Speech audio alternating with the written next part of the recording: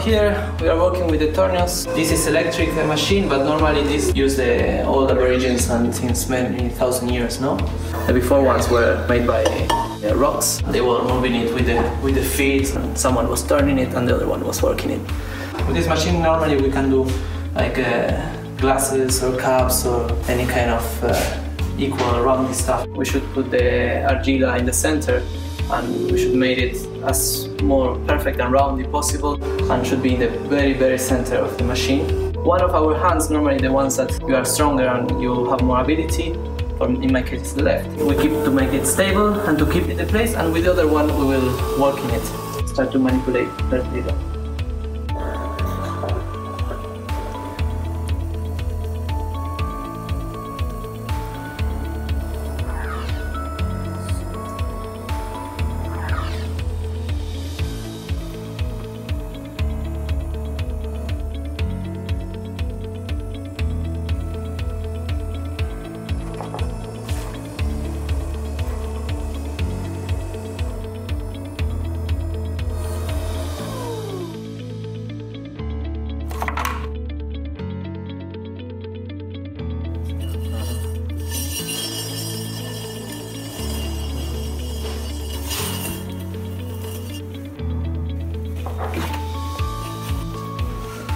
Now this down part we will take it when it gets a bit more dry, we make the final work.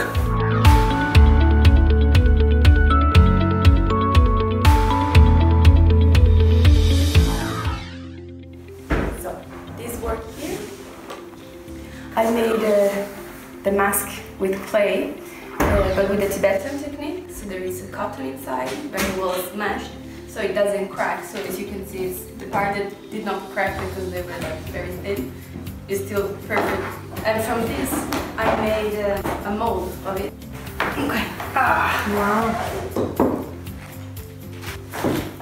It's a different technique. So from this, we made this. So this is the shape. And with this, now I'm trying to create the negative of this. So there is all these kind of puzzles building this stuff. I don't know. This, I call it puzzle because, I mean, you really need time, so I didn't have enough. So from this, I made the mold with the silicone. We make the box with plaster. So we have the perfect place where to put this because this is soft, so it moves if we don't have a specific place where to put it. After this has its own place, we pour plaster. This is kind of a mix between Tibetan and European, or my own way of to see it.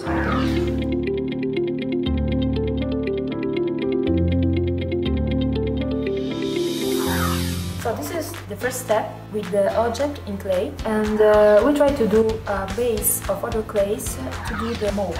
We use other clays to do like a distance from the wood. And then we put the object, and then we put over the gifts. And this is the final mold. You can see this is positive of this. This is the finishing mold. It's three-dimensional, so we have three different parts that are made to really fix it together. As you can see, this is empty. We have to close it like this. When you have the mold and you have the clay, you just fill the mold and then leave it, and then you have to empty all the mold and leave it for maybe 1 day, and this is totally finished. It's already cooked 2 times. First time with just the clay and then with the smalt. Here there is another mold. This is the negative and this is the positive. This is finished. It was cooked 2 times. It's astrology. You can use it to put on the door. It eliminates all the negatives that try to enter in the house. And this is, Tanita already showed it. It's made in the same way, to do a base of gips and then to like put it like this. Then the gips start to get harder, and then you just take out the first positive.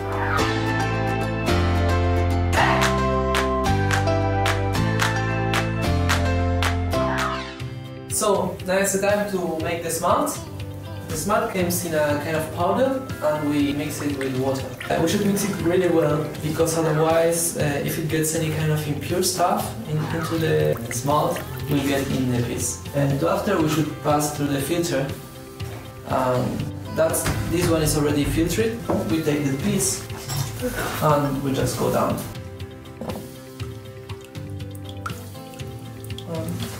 We just leave it. Once we put it in the smalt, we just leave it dry, and after we will go to the oven and we'll cook it.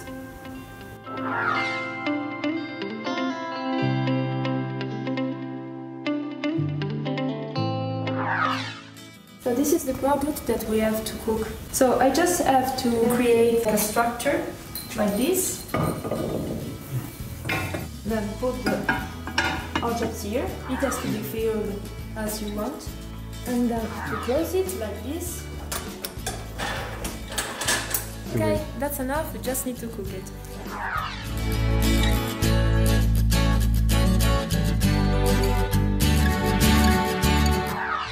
This is the final product of colored clay, and this is the gompa of Merigar.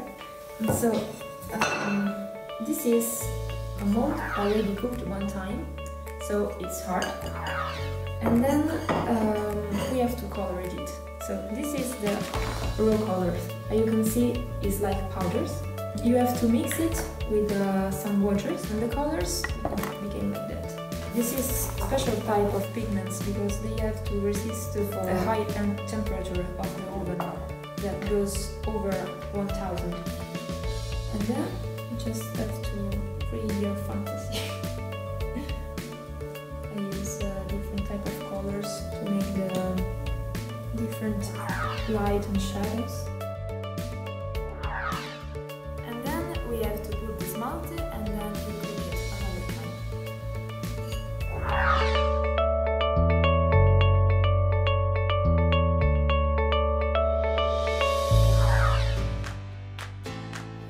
time. Here we are doing plastic resin reliefs that after they are painted and installed on the walls or some more sort of relief. And the first thing we do is a clay model.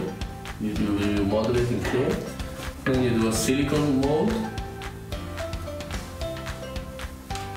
And then you pour inside the resin and you make these, for example.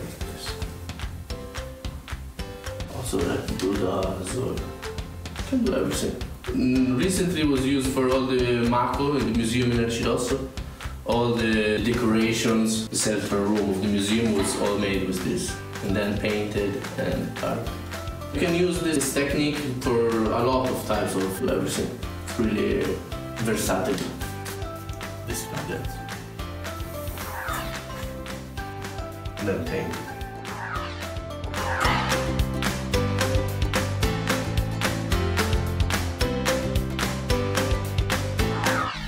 These are the Tanka colors. They are originally made from smashed stone gems. It's, I think, malachite. And then you have to mix it with glue. In Tibet, they normally use glue made from yak, but here in Italy we use glue made from rabbit. Then you have to mix it with hot water, and it becomes like that, like in a liquid form. And then you have to add it to the color. The quantity really depends for the color, because each color is different. And then we start the process of making the color really smooth. You have to mix it like that, sometimes for hours. And when it's like that, you can start to paint.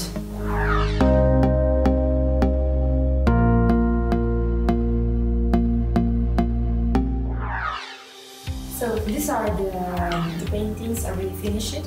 We did it with traditional Tanka colors, gold leaves, and also precious stones. And we have two different types of paintings. This one only shows the elements of the Tibetan astrology, the earth element. Its color is yellow, and here some traditional Tibetan ornaments.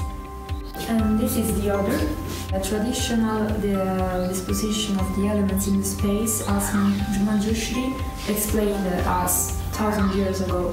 And inside there is a personal element that is not balanced, with the mantra of the long life.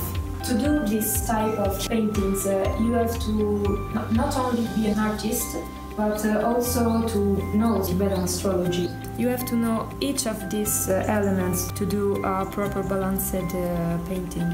With this project we try to recreate the relationship between art and astrology. So we based on these books 4 methods of development written by our master when everything is explained.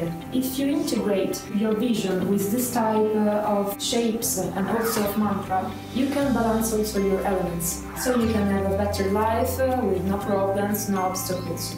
So this is the purpose of our project.